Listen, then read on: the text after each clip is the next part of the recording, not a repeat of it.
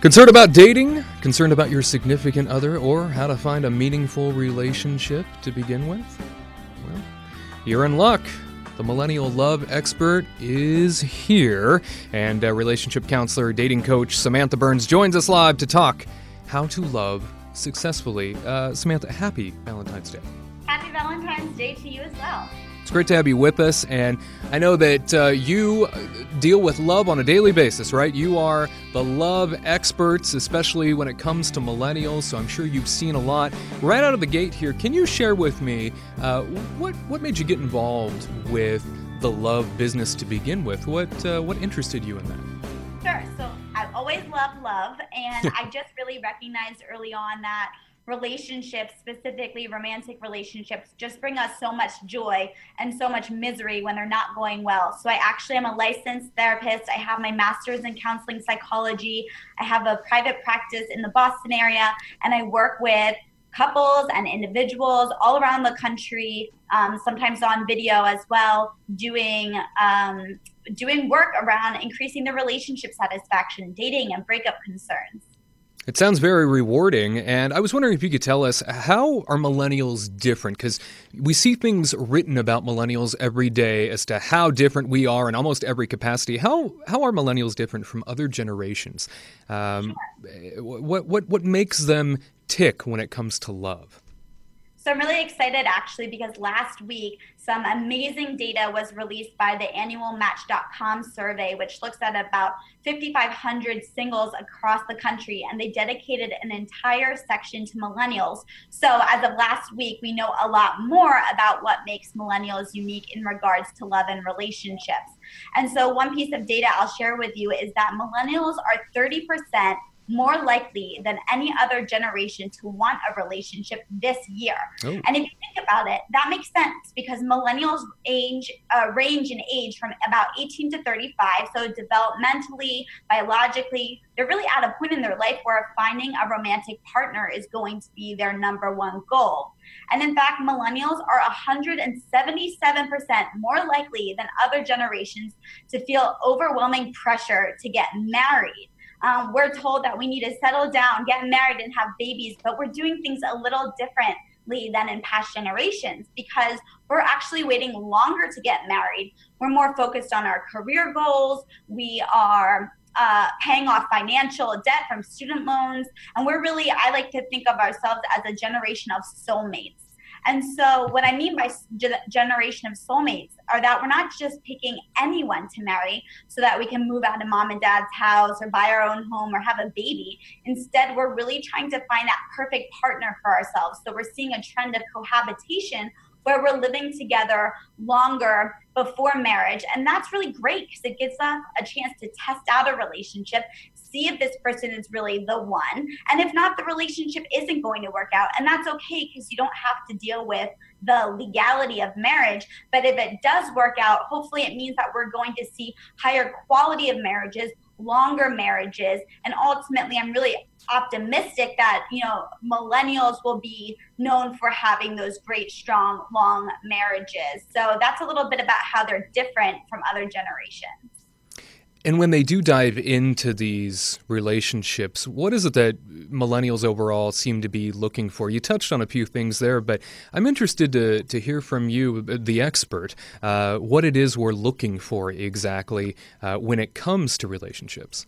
Sure. So I think that's obviously very specific to the person when I say that we're really a generation of soulmates, I think that means that we're dating with more intention. We're being more strategic about trying to find someone that's not just surface level, that, you can have great sex or good physical chemistry. You could have superficial things in common, like the music you like or your group of friends, and that's all great. But I think we're being more intentional by finding people that we align better on with big picture core values. So things like, do you want kids? How do you manage your money? I mean, student debt is a real issue that's going to impact people's ability to buy homes and kick off marriages in debt. So we're really financially savvy and looking to find other people who manage their money well. There was actually a study that found that millennials rate financial responsibility as basically more important than sexual prowess. Wow. And so I think that's really telling that we're looking for people who are not just better with their money, but also ultimately who are more responsible. And when it comes to those types of roadblocks there, you mentioned financial being a huge burden on a lot of people thinking about starting relationships. What would you say are some of the setbacks, some of the big roadblocks outside of the financial sector to finding love as a millennial? Sure. So millennials are 57% more likely than other generations to have created profiles on a dating app. And I think this is really important because smartphones and dating apps have only been around for the last decade. So millennials are really these early adopters. And we've incorporated the apps into our daily life as a normal way to interact and potentially meet people. Whereas other generations, this is a newer approach to finding love. But interestingly, millennials are 22% more likely to feel that technology has made finding love more difficult. So as much as technology has been helpful in bringing people together, it's also being overused and is really a roadblock to love. The nature of swiping apps is addicting. I compare it to Candy Crush, since people treat it like a game or an ego boost, with many people using apps like Tinder and Bumble, which are apps where you swipe right or left on, and that activates the reward center in your brain, releasing dopamine, a neurotransmitter that's like a hit of pleasure. So basically, you become trained to swipe over and over, seeking that high every time, and I say high, every time that you match with someone. So the more matches, the bigger the boost of that feel-good chemical, similar to the effects of drugs or gambling, so you're left craving more, which might explain why a lot of millennials can't seem to put their phones down. And in fact, millennials are 125% more likely to admit that they're addicted to the process of making a love connection than other generations. So technology is a huge roadblock. And something else that I think is a roadblock is what I call the grass is greener mentality, which is basically FOMO. It's the fear of missing out on the potential to meet someone better. So dating apps have made it so easy to come into contact with potentially thousands of other people, but rather than committing to a casual relationship that has real potential, I see millennials getting back online, swiping, rather than developing emotional intimacy with the person that they are seeing.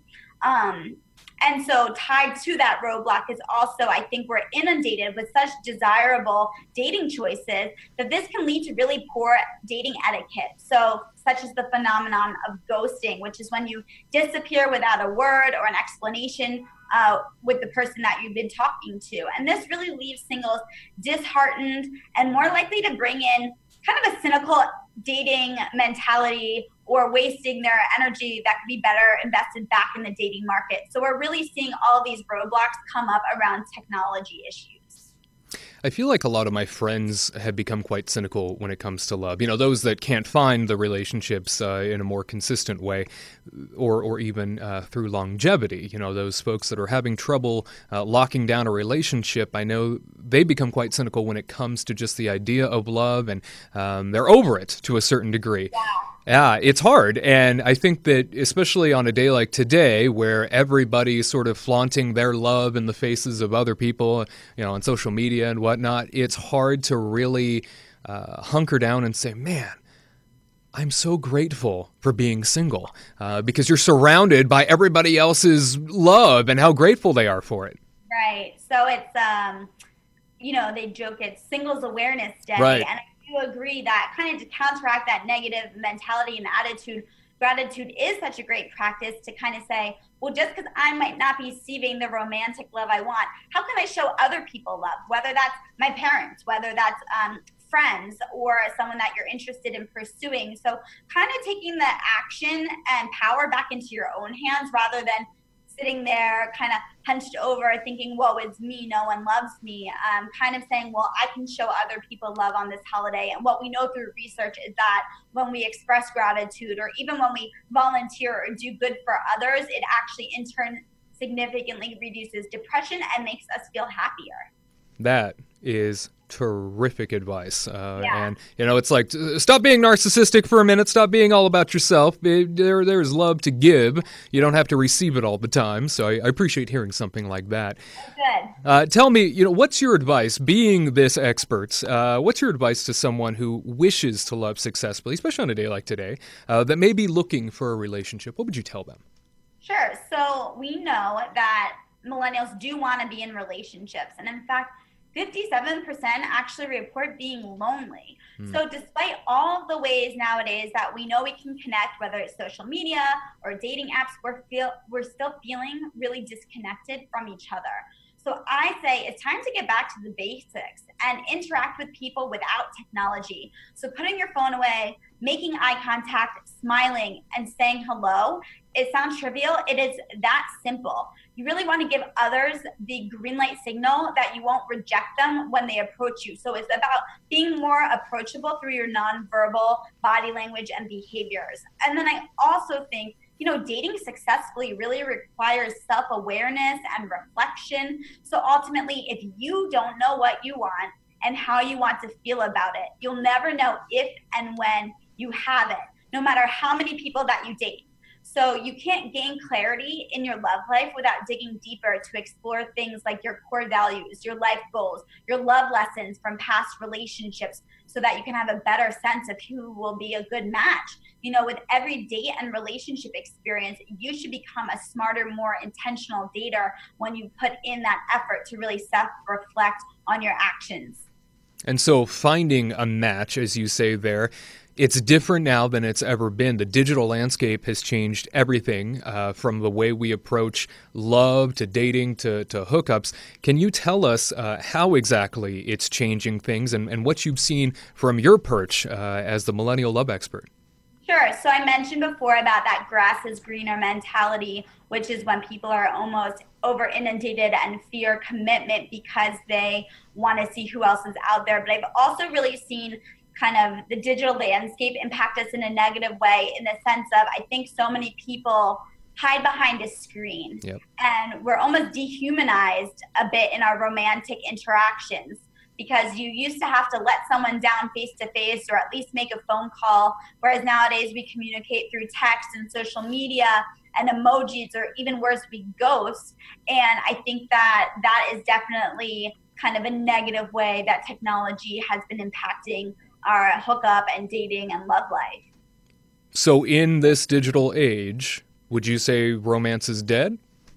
So I'd like to think no, but I think it depends on how you define romance. If you're talking about sending flowers and planning great dates, I think millennials are slacking. Instead of dates, they're doing Netflix and chill, or instead of flowers, they'll send a silly meme or a cat video.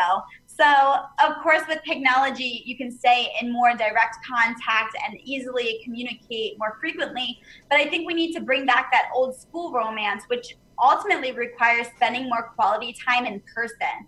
I think, where we're hindered on that is that many millennials are extremely career driven and focused, and they're working 24/7, especially with the expectation that with smartphones, they should be available at every beck and call. But this means it's harder to transition out of work life into personal life, and setting boundaries to really prioritize a partner or someone that you're courting is more challenging. Yeah, that's for sure. And I feel like in this day and age, you mentioned there, you say with so much opportunity with the digital landscape and so many ways to connect, you say that we're feeling more alone than ever before, that statistically we're feeling quite lonely.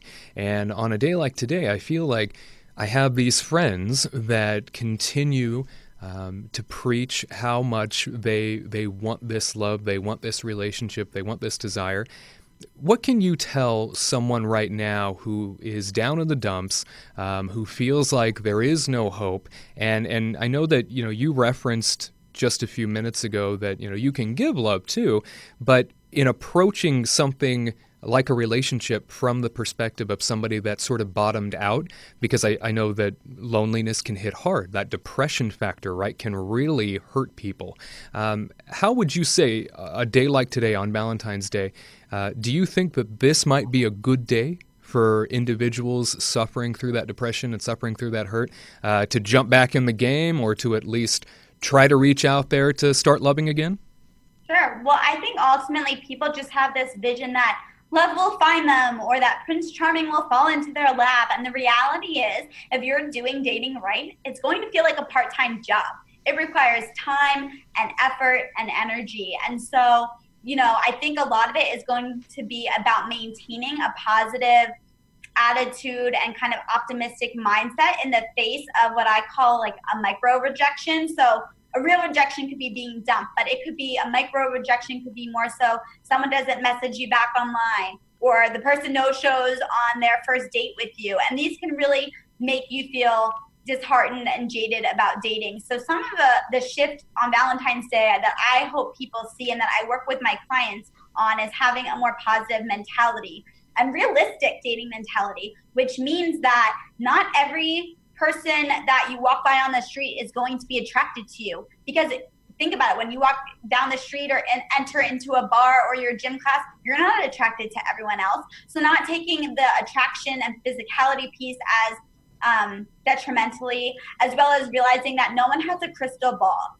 So we can't tell you exactly when you're going to meet that right person or the one that I do know that if you're not taking advantage of windows of opportunity to connect with people on a regular daily basis, then you likely won't meet anyone anytime soon. So a lot of it is empowering yourself to say, I have to break out of my routine. I have to put myself out there. I have to continue dating even in the face of these micro rejections that might hurt or make it hard, so that you put yourself in a situation where you really are saying yes to new social opportunities. You're meeting friends of friends, you're social networking, whether or not you're doing online dating or meeting people organically. I think you can meet people in both situations, but it's really about the effort and energy that you're putting behind it. So today on Valentine's Day, if you're feeling disheartened or moping around, I think it's really about getting your mindset and mentality in check.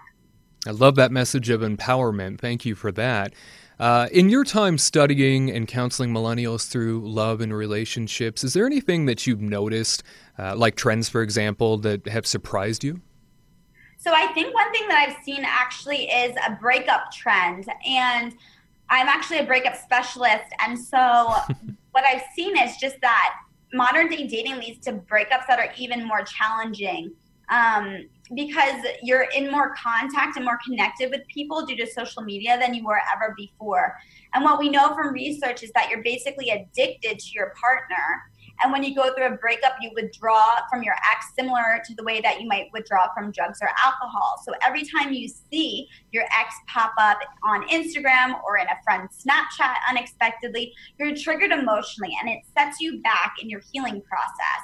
And so I actually talk about this breakup issue as well as other millennial and modern day dating trends in my book that's coming up called Breaking Up and Bouncing Back. So I think, as time goes on, we'll definitely see more millennial trends in dating. Now, speaking of books, you have an ebook called Love Successfully. Can you tell us a little bit about that book and what's in store for people that go to take a look at it? Absolutely. So my book, Love Successfully, 10 Secrets You Need to Know Right Now, is a free ebook that you can just download on my website. And it goes over kind of the secret ingredients that it takes to cook up a happy love life. So this is based on my couples therapy work, clinical tools and strategies that I go over in session with clients, that I've kind of given you this guide and laid it right out there for you, some really important tips and tools and strategies so that you can really create the relationship that you've always desired. That's awesome. Now, before we depart, I just have to know, on a day like today, someone like you, do you have plans? Is your Valentine's Day set up for a spectacular finish? So my Valentine's Day kicked off with a spectacular start. I'm married, and my husband got me 24 roses, as well as he literally bought me a star. Oh, it's a constellation. Wow. In Sagittarius, that he named Dynamo Sam, which is the nickname he gave me on our second date. And we kind of have like a thing about stars. When we were dating early on, he told me, I thought it was a cheesy line, that he said, when I'm with you, I see stars. And I kind of played it off, but he got upset because he was saying I'm being really genuine and authentic, and I don't appreciate, just assuming that I'm a player or someone talking smooth lines. I really like you. And I thought that was so sweet. And so it kind of played out in his Valentine's Day gift this year, which is extremely thoughtful and sweet of him. That's awesome. Congratulations. You have your own star now. That's pretty I cool. know, Dynamo Sam. He's giving you the universe. Bless that man. I love that. He does every day. I can't imagine what other people find that. Yes, I can't imagine what it must be like to be married to this love expert, because he probably feels like he's being analyzed all the time. Does he feel that way? He jokes about it a lot, but I say he has the highest emotional intelligence out of any guy I've ever met. And so he will sit down, I'll write an article and he'll read it over and discuss it with me. And we'll talk about the trends we see in dating and relationships. And he really is, not just a life partner, but a business partner in a sense. So he is probably better than average in terms of being able to handle all of my analytics and love advice. Sounds like a great partner to have. Samantha Burns, thank you so much for being a part of the Millennial Report today. You can check out Samantha, lovesuccessfully.com. You can check out her ebook there of the same name as well. I'm grateful for your time, and I wish you a very happy Valentine's Day.